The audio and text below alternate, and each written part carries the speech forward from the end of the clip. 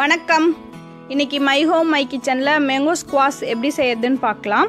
Mango squash செய்யறதுக்கு 2 cup மாம்பழம், 3 cup வெள்ளை சர்க்கரை, 2.5 கப் தண்ணி, 1 டேபிள் ஸ்பூன் எலுமிச்சம்பழத்தோட சாறு. ஃபஸ்ட்டு மாம்பழத்தை வந்து மிக்ஸி ஜாரில் போட்டு எந்த விதமான கட்டியும் இல்லாமல் நல்லா கூலாக அரைச்சி எடுத்துக்கலாம். மாம்பழத்தை நல்லா அரைச்சி எடுத்தாச்சு. இப்போ செய்ய ஆரம்பிக்கலாம். அடுப்பில் பாத்திரம் வச்சுட்டு நம்ம வச்சுருந்த சர்க்கரையை கொட்டிடலாம். அது கூடவே தண்ணியும் ஊற்றிடலாம். தண்ணி ஊற்றிட்டு சர்க்கரை நல்லா கரையிற அளவுக்கு நல்லா கிளறி விடுங்க. சர்க்கரை நல்லா கரைஞ்சதுக்கப்புறம் நல்லா ஒரு 5லேருந்து 10 நிமிஷம் வரைக்கும் நல்லா கொதிக்க வைக்கலாம். சர்க்கரை நல்லா அந்த சர்க்கரை தண்ணியில் கரைஞ்சி நல்லா ஒரு 5லேருந்து 10 நிமிஷம் கொதிச்சதுக்கு அப்புறமேட்டு அந்த சர்க்கரை பாகு பதம் வரும். நம்ம கையில் தொட்டோன்னா பிசுக்கு பிசுக்குன்னு ஒட்டணும். அந்த மாதிரி பிசுக்கு பதம் வரணும். கம்பி பதம் வந்துடக்கூடாது, பிசுக்கு பதம் வரணும். அந்த மாதிரி பிசுக்கு பதம் வந்ததுக்கப்புறம் நம்ம அரைச்சி வச்சு இந்த மாம்பழத்தை சேர்த்துடலாம்.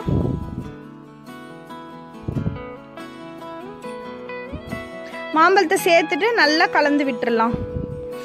ஃபஸ்ட்டு மாம்பழம் சேர்த்துட்டு இந்த மாதிரி கலக்கும்போது மாம்பழம் வந்து அந்த பாகோட கலக்காத மாதிரி தான் இருக்கும்.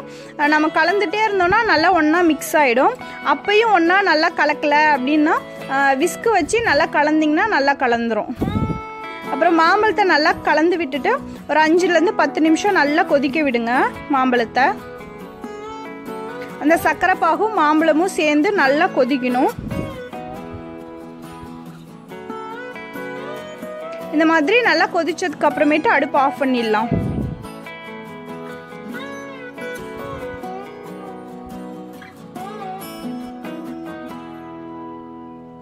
அடுப்பு ஆஃப் பண்ணிட்டு இப்போ இதில் வந்து எலுமிச்சம்பழத்தோட சாறை சேர்த்துடலாம்.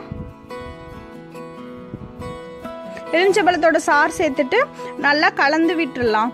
கலந்து விட்டுட்டு அப்படியே வச்சிடலாம். நல்லா ஆறணும். இது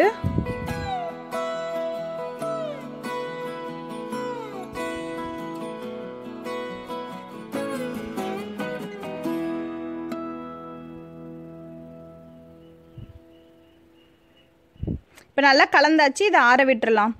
இப்போ ஆறிடுச்சு. ஆறினதுக்கப்புறம் பார்த்திங்கன்னா இப்போ எப்படி நல்லா வந்து நல்லா கூலாக இருக்குது. நல்லா எல்லாமே நல்லா ஒன்றா கலந்து நல்லா இதாகிருக்கு. நல்லா ஆறினதுக்கு அப்புறமேட்டு அது வந்து ஒரு கண்ணாடி பாட்டிலில் மாற்றிடலாம். சூடாக இருக்கும்போது கூட கண்ணாடி பாட்டிலில் ஊற்றிக்கலாம். ஆனால் சூடு நல்லா போனதுக்கப்புறமேட்டு மூடி போட்டு மூடி வைங்க.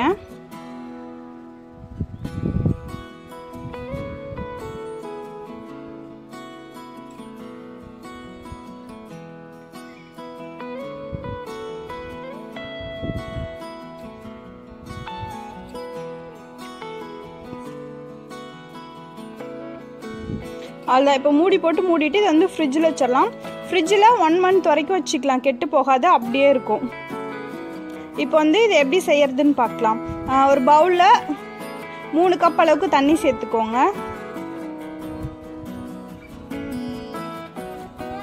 தண்ணி சேர்த்துட்டு நம்ம செஞ்சு வச்சுருந்தோம் இல்லையா மாம்பழத்தோட கூழ், 1 கப் அளவுக்கு மேங்கோ ஸ்குவாஷ் அதை நம்ம வந்து சேர்த்துக்கலாம்.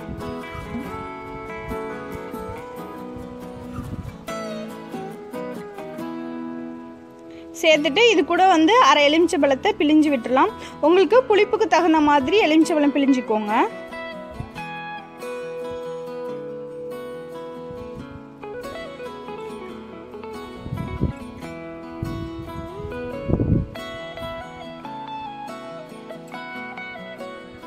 இப்போ நல்லா கலந்து விட்டுறலாம். அதை